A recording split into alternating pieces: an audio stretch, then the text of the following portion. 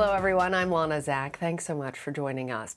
Tens of millions more Americans are getting closer to getting access to coronavirus vaccinations, either as first-time shots or as boosters.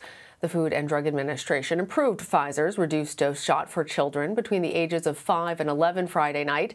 The agency says the benefits of the vaccine outweigh the risks. The CDC will weigh in next. Meanwhile, nearly 100 million Americans who received Moderna or Johnson & Johnson shots for their first time are now eligible for boosters, and people are already lining up. CBS News' Elise Preston reports. In Richmond, Virginia, Robert Gray was more than ready for his Moderna booster. I woke up to the news this morning and it was approved and got right online, made my appointment, came right down. And while the pandemic is still taking toll with 75,000 new cases and 1,500 deaths each day, Colorado's governor emphasized many are at greater risk.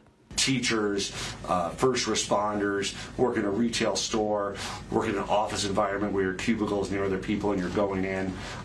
You want the safety that this third dose can provide. Individuals can now decide to mix vaccines to increase protection. A small National Institute of Health study awaiting peer review found 3 doses of Moderna offered the highest level of protection, followed by 2 shots of Pfizer, then Moderna.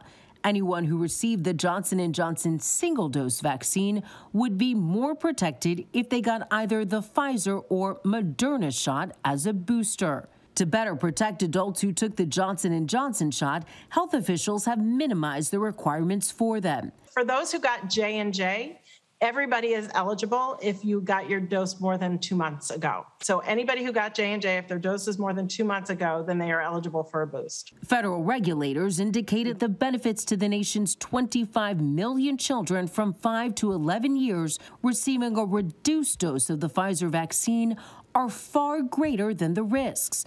And the White House says it's getting ready. What we're really focusing on is working with pediatricians. We know that the pediatricians are one of the most trusted sources of information for any parent. For more on this, I want to bring in Dr. Robert Frank. He is the Director of Vaccine Research at Cincinnati Children's Hospital. Dr. Frank, thanks for being here. So explain for us the science behind the reduced-dose Pfizer shot for kids. Well, what we did is we looked at the immune response in the children, and we found that the 10 micrograms, so 1/3 of the dose that we needed